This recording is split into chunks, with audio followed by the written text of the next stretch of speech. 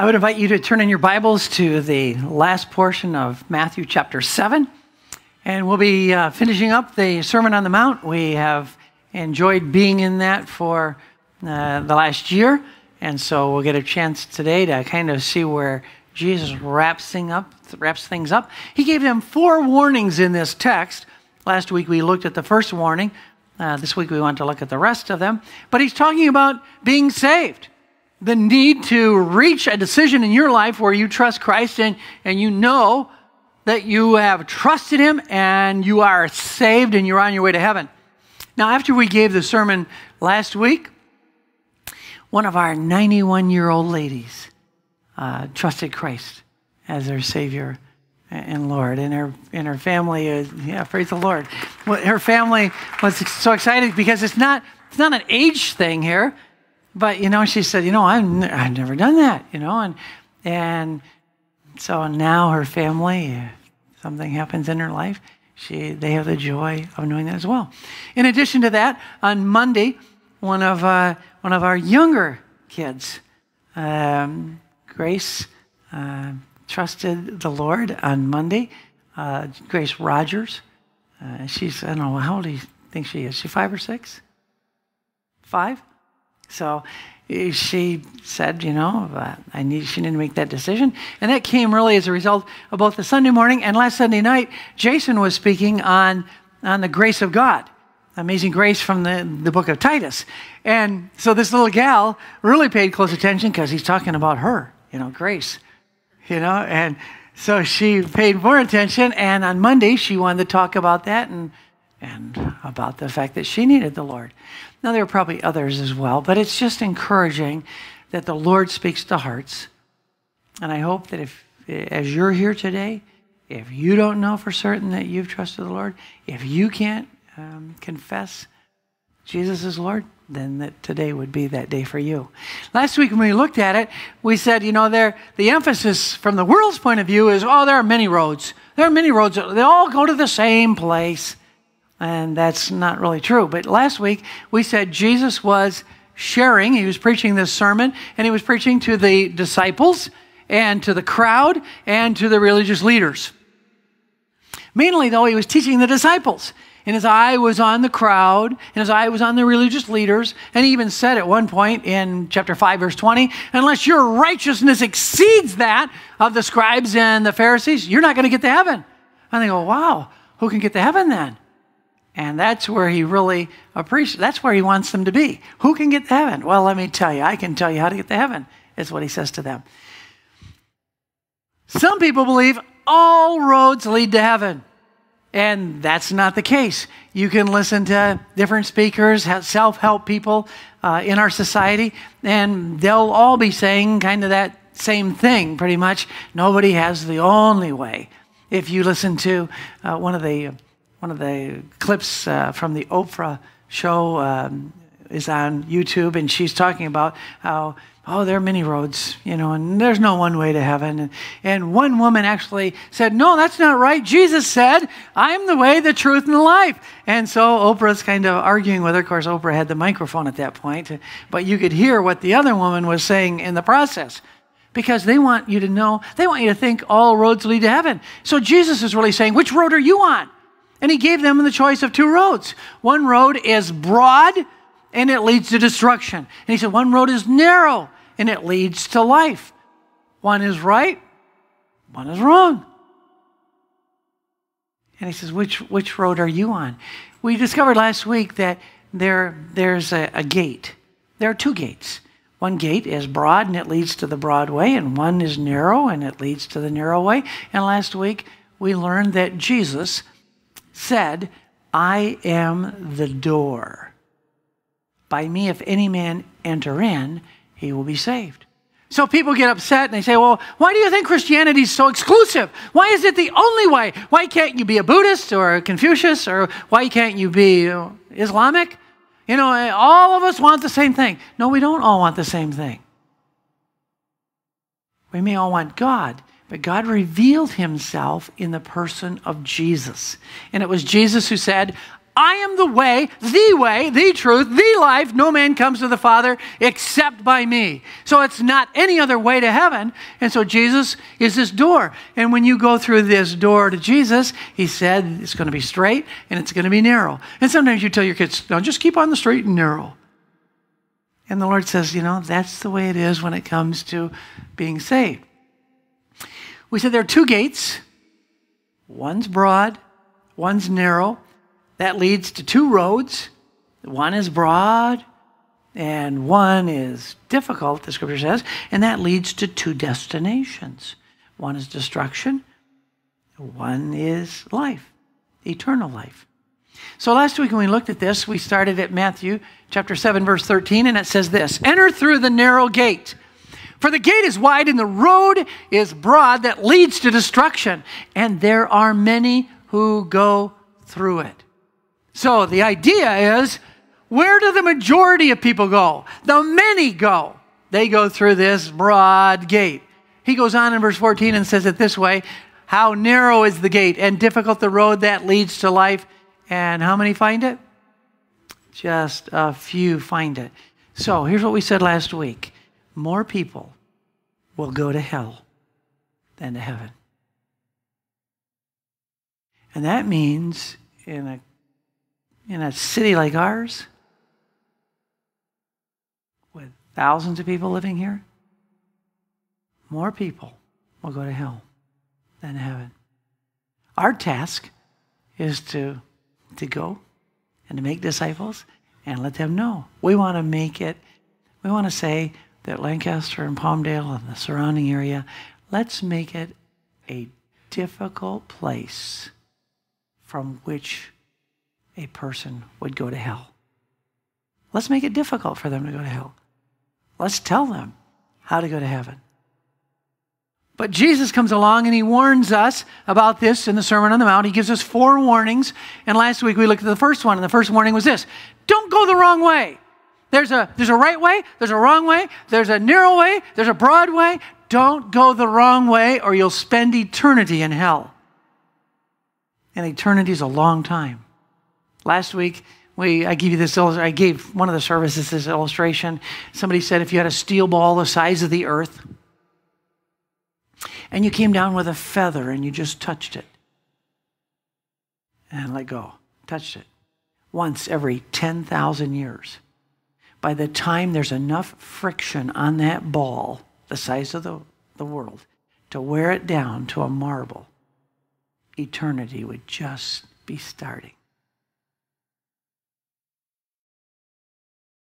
That's a long time to be away from God and in hell, where there's weeping and wailing and gnashing of teeth.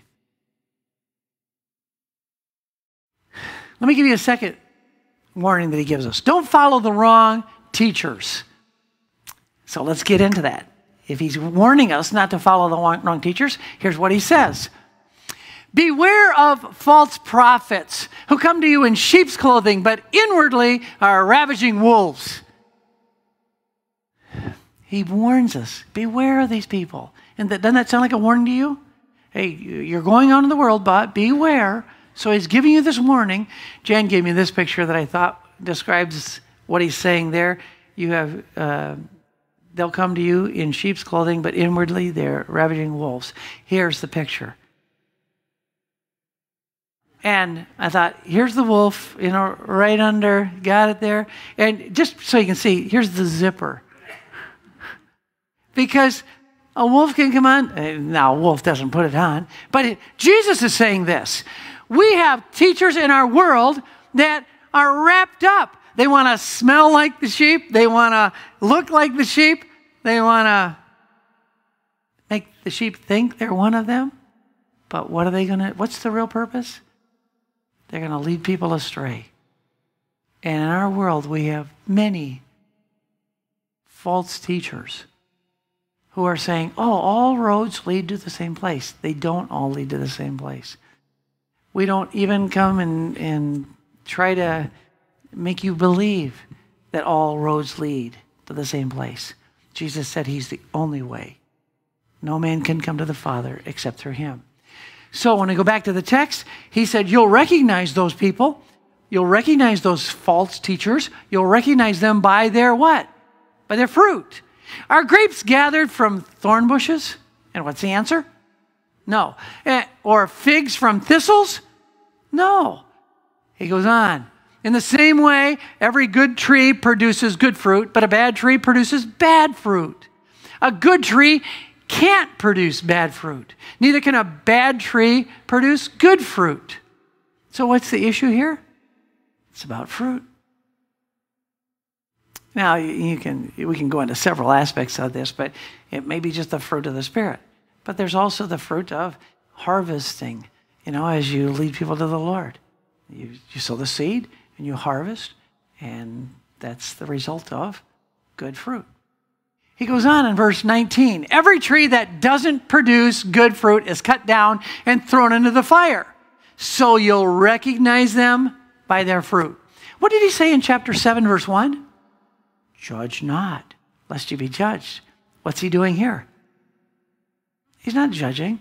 And as a matter of fact, in that sense, the judging that goes on in Matthew 7:1 is about what the motives are in a person's heart. I can't judge your motives. I don't know what your motives are. If somebody came to church, let's say they were in real estate, and I said, oh, I know why they came to church. They want to make contacts with people. Or if they were selling insurance, oh, I know why they came to church. I don't know why a person comes to church. I can't judge their motives. But if they come and they're living in adultery, then God expects us to really share with them as a brother in Christ. Hey, this is not right. Why are you doing this? And that's why the Matthew 18 passage comes up when if somebody is sinning, go to him. And if he doesn't listen, take 2 or 3 witnesses. And if they don't listen, then tell it to the church. Because you're trying to win them back from their sin. So God says to test the spirits and try the spirits. But that's not judging their motives and their hearts. If they're living in open sin, what do? You confront open sin.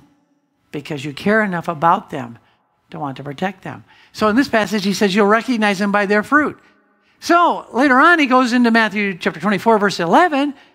He doesn't stop here at Matthew 7 with false prophets. In Matthew 24:11, he says, many false prophets will rise up and deceive many. So there'll be a lot of false prophets, and a lot of false prophets are going to deceive a lot of people.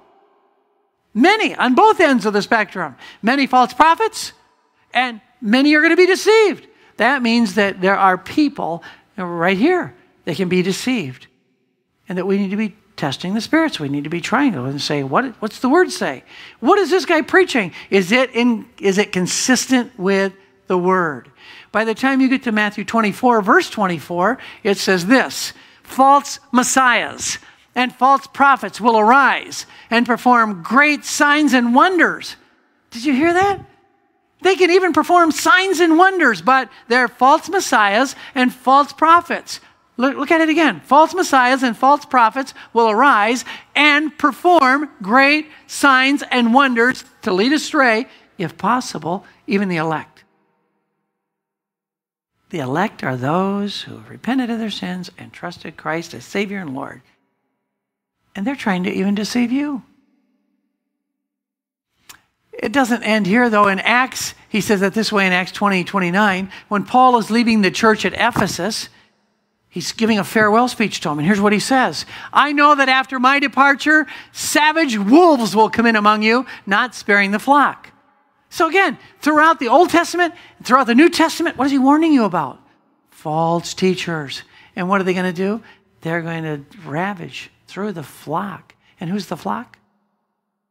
The church. The sheep. And they're going to try to sidetrack you.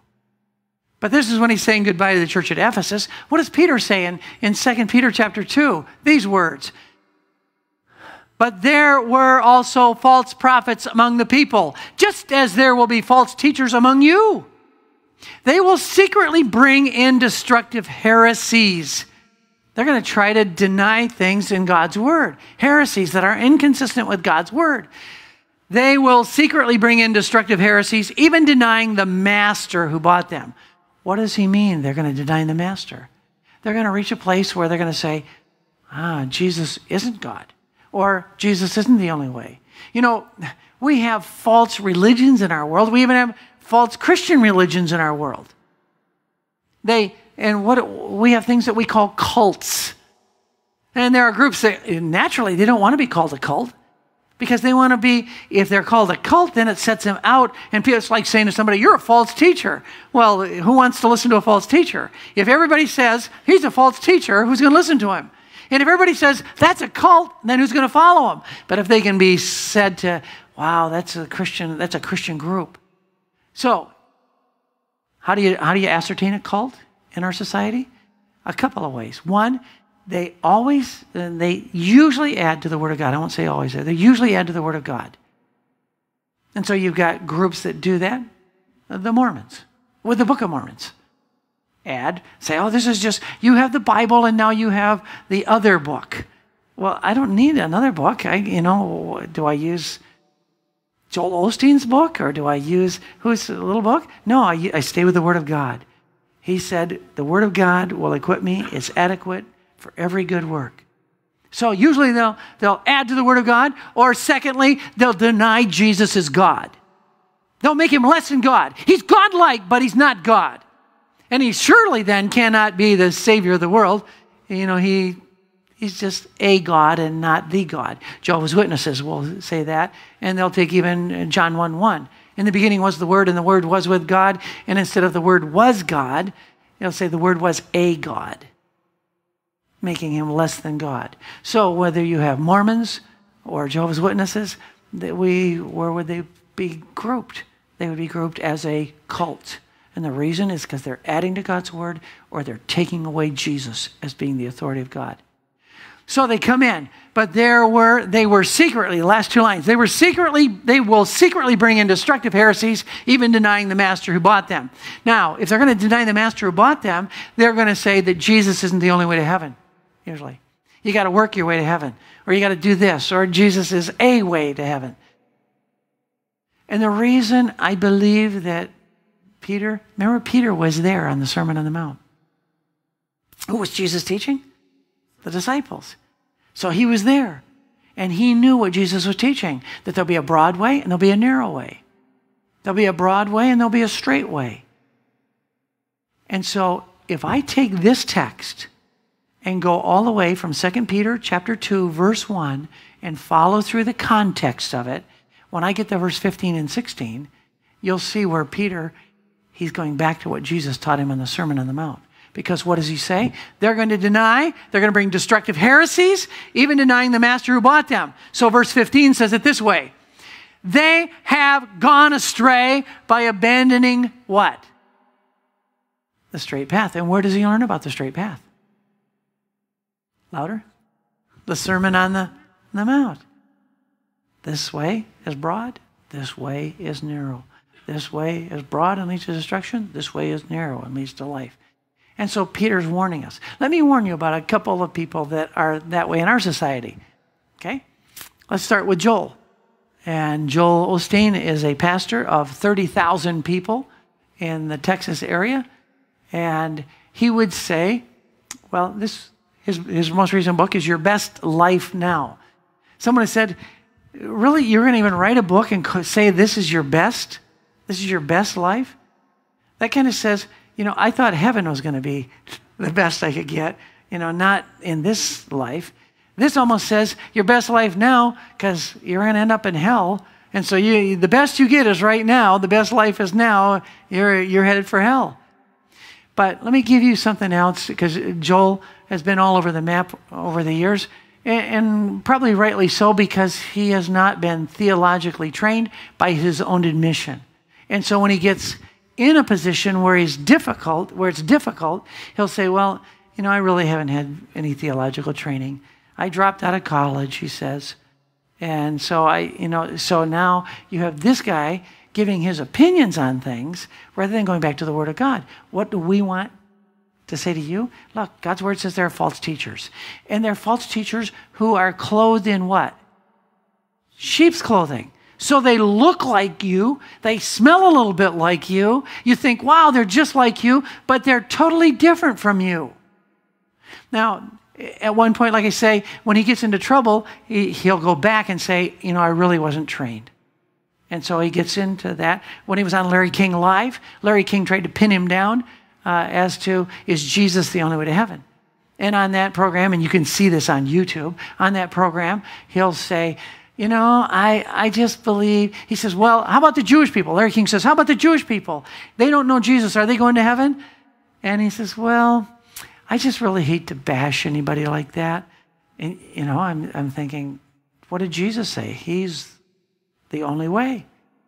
He said, well, if they don't have Jesus, are they going to hell? Well, I don't want to bash people like that. Well, it's not bashing people when you tell them the truth.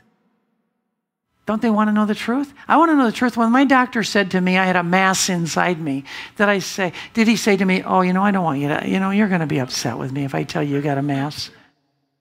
You know, you're going to have to go in and I'm going to have to cut you open and you probably aren't going to like that. You know, he cut me in order to help me. And when you tell people the truth, you're doing it so that they'll spend eternity in heaven. Now, to be honest with you, once Joel Osteen was on Larry King Live, later on, I'll give you the date here, July 1st, 2005, after he'd been on Larry King Live, he then posted this online. Dear friend, many of you have called, written, or emailed regarding my recent appearance on Larry King Live. I appreciate your comments and value your words of correction and encouragement.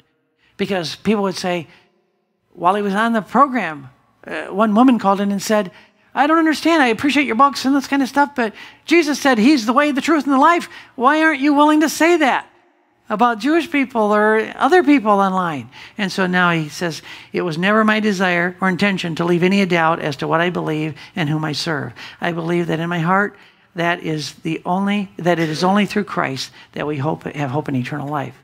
So, but at some points, some of these people come along and they get into problems because they either aren't trained or they don't know what they're saying at times. I'm glad he repented and said, hey, Jesus is the only way. I should have said that on Larry King Live. Let me give you some other thing, okay?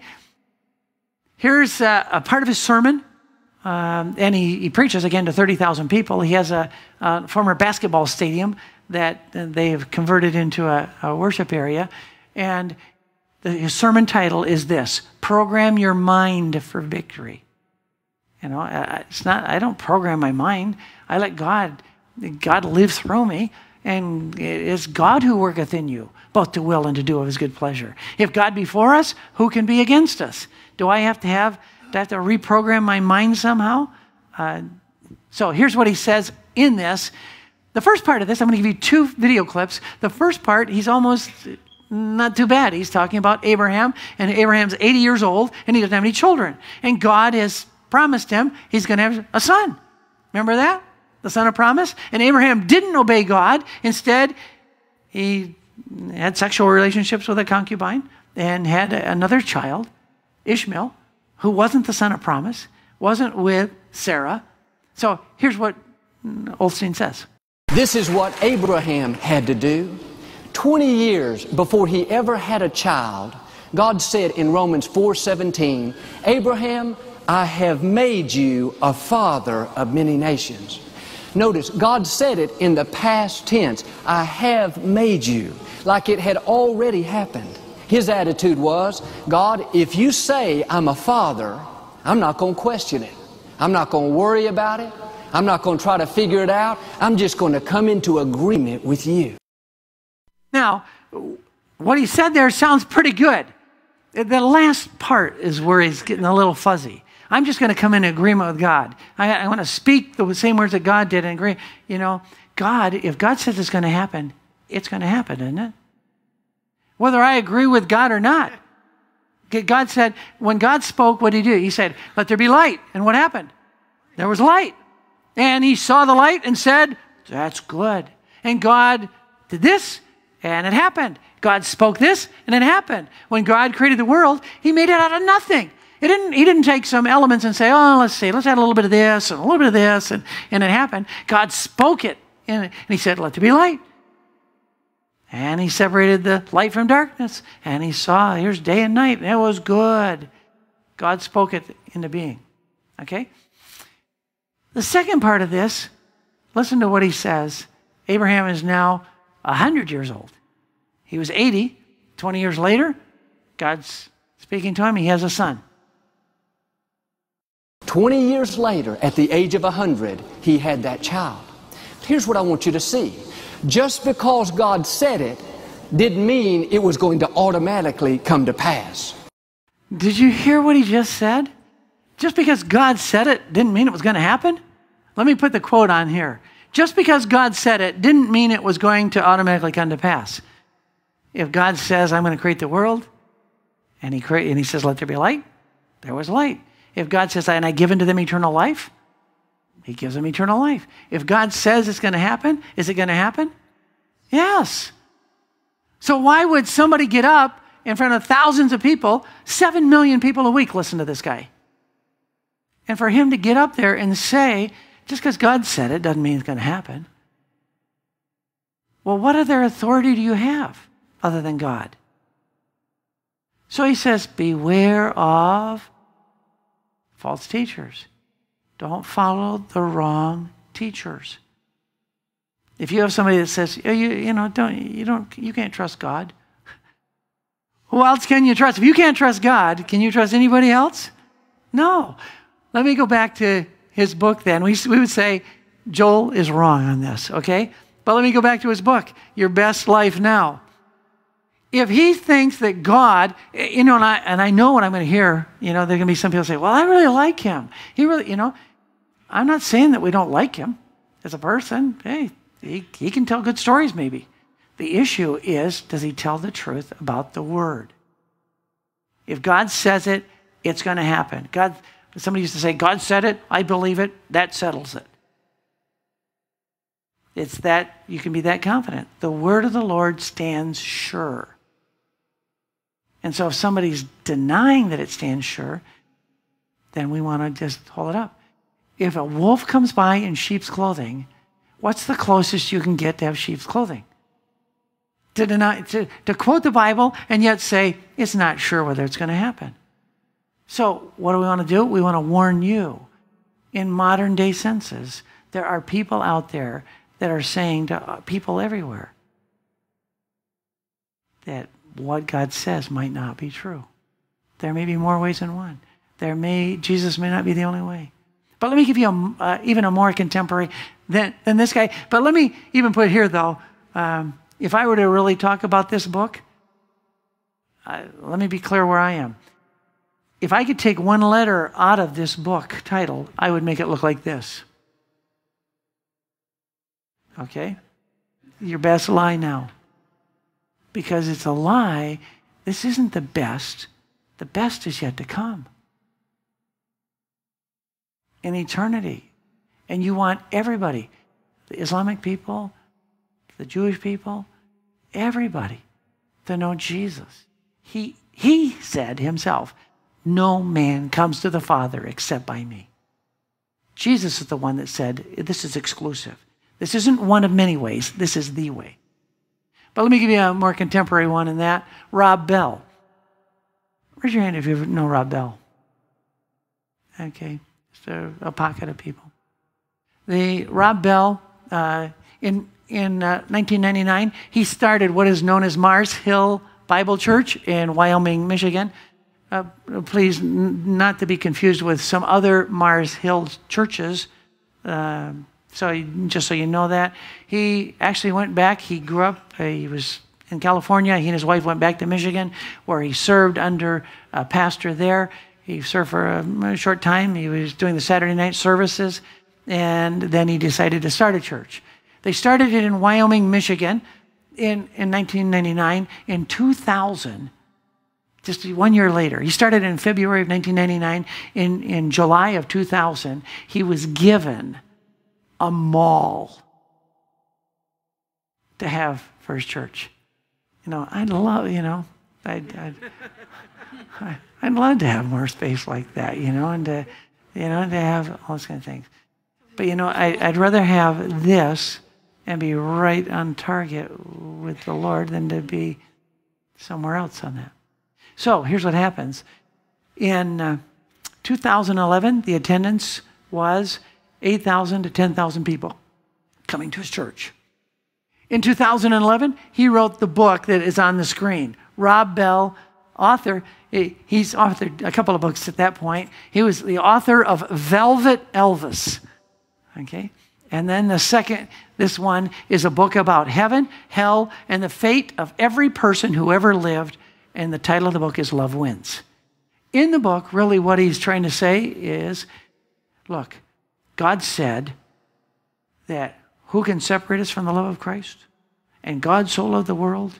And so God is not willing that any should perish. So God is not going to let anybody go to hell.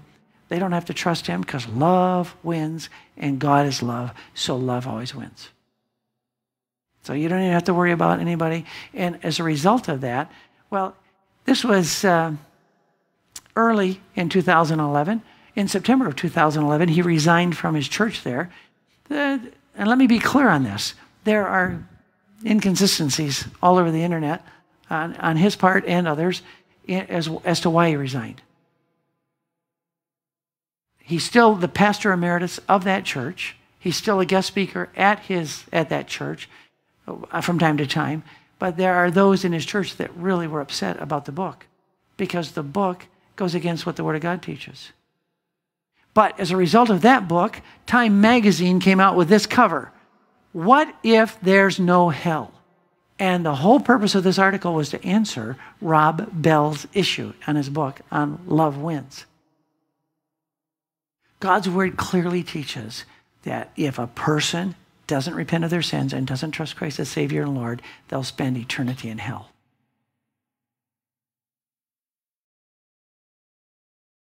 Either God lied in the Bible or Rob's book is contrary to what God really says. God says, unless you repent of your sins and trust Christ, if you confess that Jesus is Lord and believe in your heart God hath raised him from the dead, you'll be saved. But Rob is saying, no, you don't necessarily have to do that. So he left his church in September 2011. Some say because of this book and spawned the crisis. Some say not. I don't know. I want to give you some statements that are made about him in this regard. Rob Bell's book, Love Wins, caused a major controversy within the evangelical community. The controversy was the subject of a Time magazine cover story and a feature article in the New York Times. In the book, Bell states that it's been clearly communicated to many that this belief, what belief? In hell as conscious, eternal torment, is a central truth of the Christian faith. And to reject it is, in essence, to reject Jesus.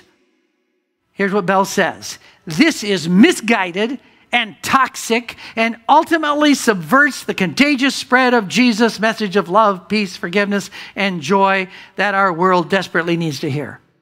You know something? Jesus' message of love and joy and peace and all those things comes after you realize, wow, I need to make a decision. There's a broad way, there's a narrow way. And what this guy is saying is, no, there's no, hell is not really, no. Everybody's going to make it because love wins. He's 43 today. He's moved back to California. But let me give you some other statements about this. The book was criticized by numerous conservative evangelical figures such as Al Mohler, who was the president of a seminary in Kentucky, John Piper, and David Platt, with Mohler saying that the book was theologically disastrous for not rejecting universalism. You know what universalism is? That everybody's going to make it to heaven. No matter what way you're following, everybody's going to make it to heaven. That's why you have the Universalist Church in America. They believe that, everybody can make it. Everybody's going to make it.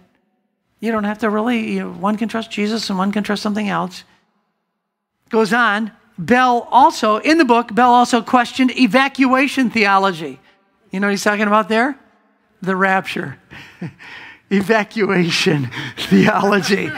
It seems like they have to come up with a new term every so many years because, you got to be creative and that way. Bell also questioned evacuation theology, which has Christians focused on getting to heaven instead of focusing on God's renewal and transformation of this world. God's really not interested so much in transforming roses without thorns. That's going to happen. When Jesus comes back, God's word says all creation groans, earnestly desiring the return of the Lord. Because there wouldn't have been any thorns if sin had entered into the world. There wouldn't have been any death if sin had entered into the world. The Lord's wanting to transform people. And people, as they live their lives, the world gets somewhat transformed. But his focus is getting people to heaven. And he's saying here, basically Christians are focusing on going to heaven. Well, the chief end of man is to glorify God and enjoy him forever. And wherever that is heaven. And I want to be there with him in heaven. Let me give you one last thing about this as well. Once he resigned from his church, he moved to California. He spoke in the Viper Room in California, in LA. At his Viper Room appearance in July 2012, Bell took a question from an audience member concerned about the church's acceptance of gay members. Said Bell, "Some people are gay, and you're our brothers, and you're our sisters, and we love you. We love you. Gay people are passionate disciples of Jesus, just like I'm trying to be. So let's all get together and try to do something about the truly big problems in our world." I thought the big problem was that people are going to hell. And if they're going to be there for all eternity, there's no problem bigger than getting people to trust Christ, to get them to heaven. He goes on March 17, 2013, in an interview at Grace Cathedral in San Francisco, Bell said, "I am for marriage. I am for fidelity. I am for love. Whether it's a man with a woman, a man and a woman and a woman, a man and a man. I think the ship has sailed." This is the world we are living in, and we need to affirm people wherever they are. We need to confront sin wherever it is. We can love people and hate their sin. This is exactly, Jesus reached out, but when the Pharisees were in sin, did he say, "Oh, I'm just going to accept you where you are"? He said, "You whited sepulchres," and turned over the tables and went after them because there was sin. So I've given you a couple of examples, but did you notice the absence of the Bible's authority in his statements? Look at the last 4 lines. I am for marriage. I am for fidelity. I am for love. And then, okay, give me the scripture. It's God's word that ought to be the authority. Not my opinions, not Rob's opinions. Keep coming back. There are false teachers, and they dress themselves. They look like they're the real thing. They look like they're the real deal. But people are going to hell because if they don't teach them the truth. The truth is there's one way to heaven. There's one God existing in 3 persons, Father, Son, and Holy Spirit. And that Son wants to come and save you, be your Savior. And he wants to put the Holy Spirit to live in your life so you live like you should. And anybody that teaches there's another way to heaven is a false religion, is a false prophet. And God is warning you about that. So that's why more people are going to hell than to heaven, because there are people that aren't teaching the truth. There are people that are teaching you that you don't have to trust Christ. Everybody's going to go to heaven because love wins. What are the 4 warnings? 1, don't go the wrong way. 2, don't follow the wrong teachers. 3, don't yield to the wrong will. Here it is. Not everyone who says to me, "Lord, Lord," will enter the kingdom of heaven, but only the one who does the will of my Father in heaven. Boy, as you're sitting here today, if you don't know Christ as your Savior, or if you have just prayed some simple little prayer that, you thought, okay, I don't want to go to hell. Fire insurance, okay, I'm going to ask Jesus, what do I have to pray? Oh, okay, yeah, Jesus, come into my life. Okay, where do I sign? Okay. And that's why he says here, not everyone who says to me, what? Lord, Lord, will enter the kingdom of heaven, but he that doeth the will of my Father. Okay? The will of the Father, the will of the Father. But most people, their emphasis on this text goes back to one word, Let me put it here like this. Who does something, does the will of the Father, does. If we're not cautious on this verse, if misinterpreted, this verse could lead us to think we can work for our salvation. Paul writes it this way, work out your salvation with fear and trembling, not work for your salvation with fear and trembling. Do you understand the difference? I'm going to work it out in my life, but I don't work to get saved. I work because I'm saved. I ought to serve God. I ought to do things for God. I ought to help other people. Why? Because I'm saved. And he tells me to help the widows and the orphans. Why? Because he tells me to help these people. Not because, oh, maybe I'll work my way to heaven. So let's go here. And I want to say there are two kinds of religions in the world. Because he's saying anyone who does the will of the Father, but I'm going to divide it into two groups now. Okay? Every religion in the world, I'm going to divide it into just two groups. There's a religion that says you need to do things to get to heaven. And they make the list. And if we were to fill out the list, do this, don't do this, don't do this, do this, do this, do this, and don't do this, and don't do this, and don't do this. And however many religions of the world, there's only one religion that doesn't practice this way. And that's Christianity. Now, it doesn't say you don't do anything, but you don't do anything to get saved. You do things because you're saved, but you don't do things to get saved. That's why God's word is so clear, not by works of righteousness, which we have done, but according to his mercy, he saved us. That's why in Romans 4, the word of God is saying, to him that worketh not, but believeth on him that justifieth the ungodly, his faith is counted for righteousness. Did you hear that? To him that worketh what? Not. It's not something you do to earn heaven. So, every religion in that do category. Christianity, let me put it over here on the right-hand side. And I want to say, true Christianity. Because I've already shown you Rob Bell's view as someone claiming to be a Christian. I've already talked about Mormons who claim to be Christians. I've already talked about Jehovah's Witnesses who claim to be Christians. Why do you think they're doing all that door-to-door stuff? They're working their way. They're going to do it. But when it comes to true Christianity, I'm going to put it this way because I want you to see how close it is to the other religions. If I'm going to pass off a counterfeit $20 bill, I'm only going to pass it off if it looks close to the real thing. If I give you a $20 Monopoly bill and say, hey, go down to Target and get something, or get down to McDonald's and buy lunch, and you hand them the Monopoly $20 bill, what are they going to do? They're going to look at you and say, yes, yeah, can I have the guys in the white coat? Yes, I'm over here and I got a guy giving me Monopoly money. Or if I said, how about our Awana money, our Awana bucks? The only place that works is here at our Awana store, the printers of the money. But otherwise, it doesn't look like the real deal. If you're going to pass off a counterfeit, you are going to come as close to the real deal as you can.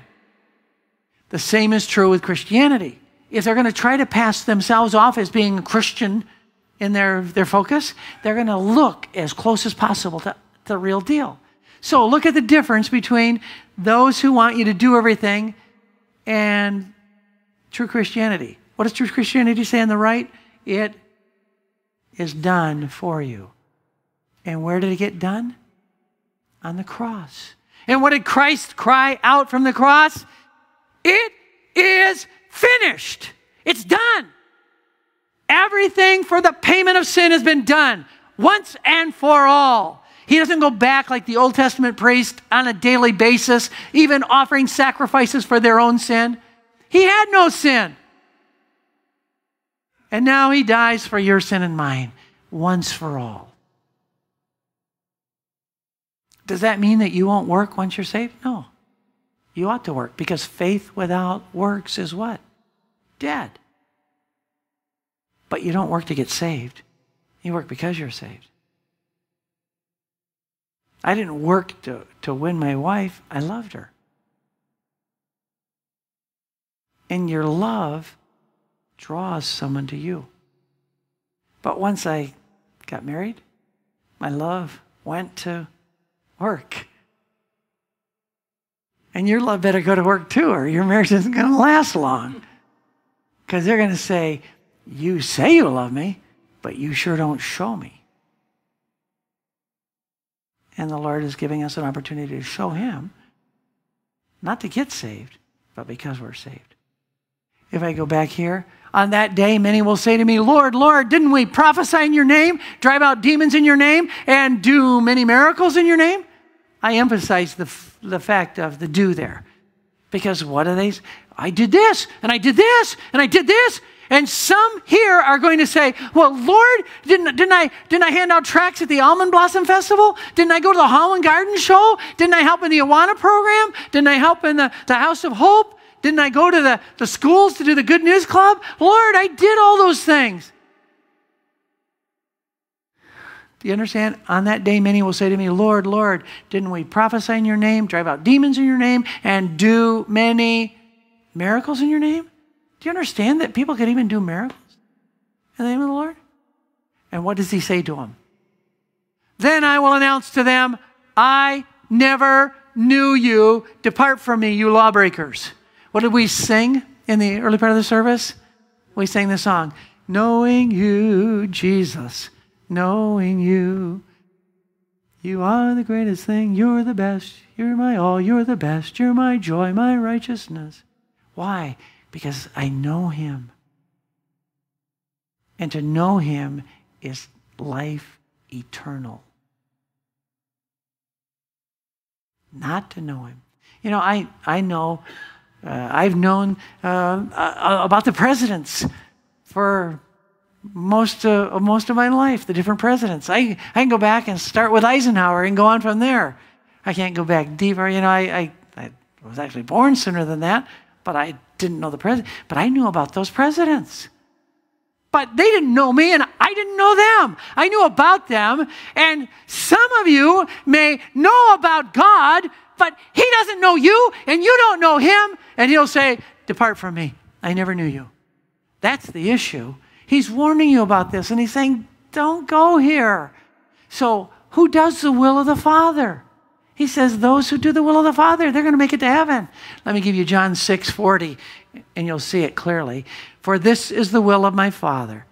So we know this is going to be the will of the Father. That everyone who sees the Son and believes in him may have eternal life. What do I do to do the will of the Father? I see with the eyes of faith. And I believe that he died for my sins, he was buried, he rose again, so that he could be the Lord of my life and save me from my sin. Let me give you one more. There are 4 warnings. He said, don't go the wrong way. He said, don't follow the wrong teachers. He said, don't yield to the wrong will. And don't build on the wrong foundation. Now, this is like water off a duck's back if you're not careful, because you know this section. You've sung it as a little kid, maybe.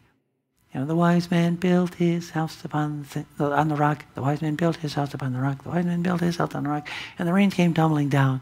The rains came down and the floods came up. The rains came down and the floods came up. The rains came down and the floods came up. And the house on the rock stood firm. The foolish man built his house upon the sand.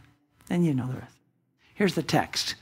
Therefore, everyone who hears these words of mine, please note, and acts on them, will be like a sensible man who built his house on the rock. The rain fell, the rivers rose, and the wind blew and pounded that house. Yet it didn't collapse because its foundation was on the rock. Got it? The foundation's on the rock. What's the rock? We know what the rock is because 1 Corinthians chapter 10, verses 1 through 4 tells us. It even goes back to Moses. And here's what it says. Now I want you to know, brothers, that our fathers were under the cloud, all passed through the sea. All were baptized into Moses in the cloud and in the sea. Verse 3, they all ate the same spiritual food. They all drank the same spiritual drink, for they drank from the spiritual rock that followed them, and that rock was Christ.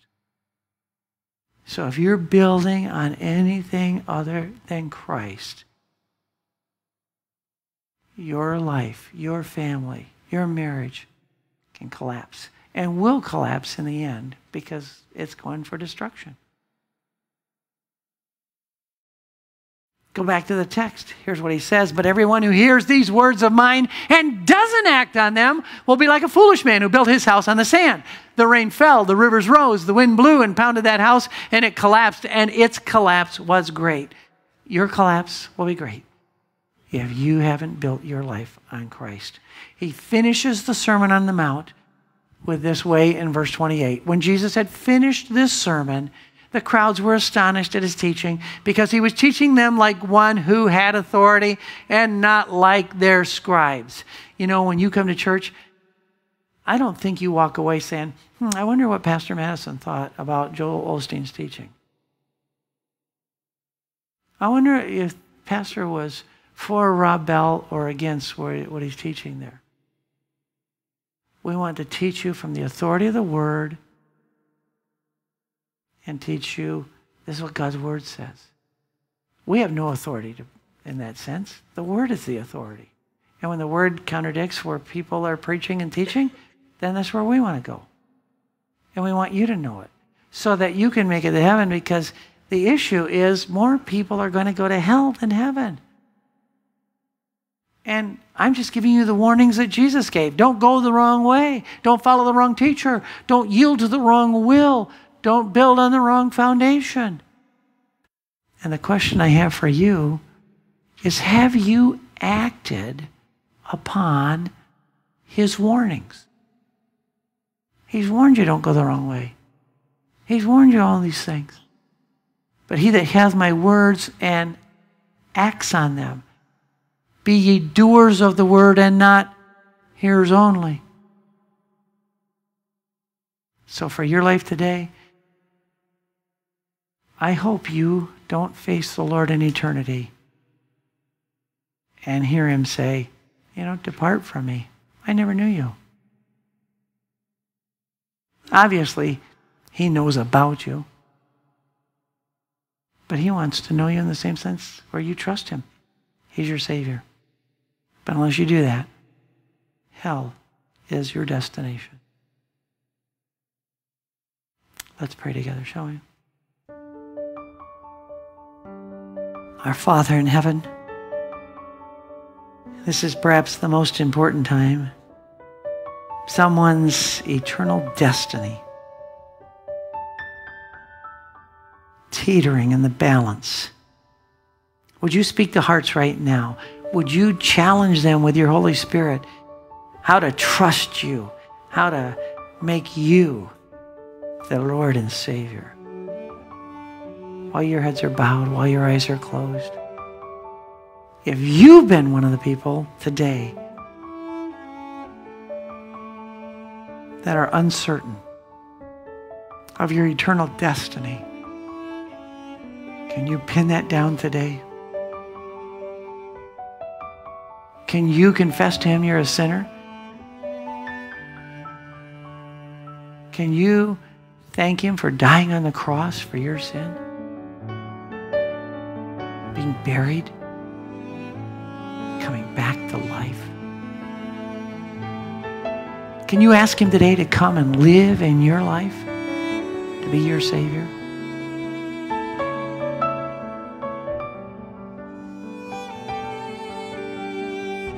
Will you tell him you want him to be your Savior and Lord? You want to live in obedience to him? Father, you've heard the prayers of some of the people here. in terms of the salvation prayer they just made. Reach their hearts now and save them for your glory and their eternal well-being. In Jesus' name.